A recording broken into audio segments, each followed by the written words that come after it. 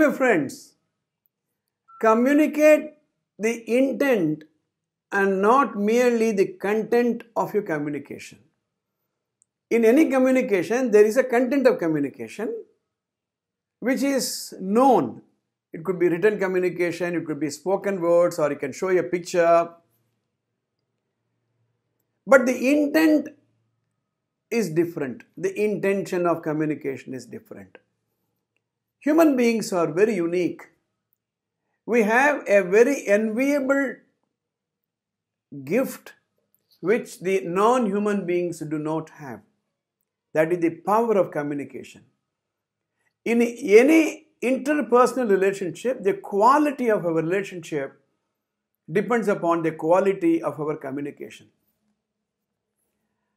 If you really look at what is communication, communication is really depositing a part of you in another person. You are depositing yourself in another person. I do counseling. I do counseling between husband and wife, father and children, parents and children, business partners, teacher and the taught. All these strained relationships, most of them are due to the intention not understood properly. The other day, I had the occasion to counsel a teenage student. The parent said that the child does not respect them and he does not show any reverence. And the parent said there is a gap between them and their child. For some reason, they are not able to understand. So I called both of them. I was talking to that boy in person.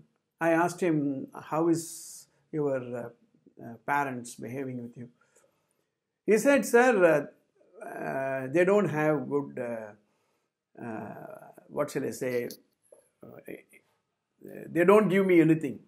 They don't love me anymore.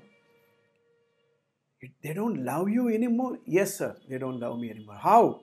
He said, I asked for a simple mobile phone and they refused. And they didn't give any reason. Then I was talking to the parents and the father especially gave so many reasons and he was able to communicate so convincingly.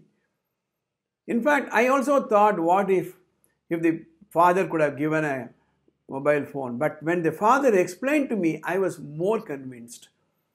Then I called that boy and allowed them to speak out between them. The father explained 5 reasons why the telephone will not do good for him. And I could see the body language, the facial expression of the boy changing as he was listening. And this is one example I can give that the intention is more important. In fact, the boy said, my father used only a single word, no. And by nature is an authoritarian. And so I did not have the courage to counter him. This is what happens. Next time when you communicate, especially when you communicate a bitter message, something which appraises somebody, check whether your intention is understood, whether your good intention is appreciated by the other person. See you tomorrow.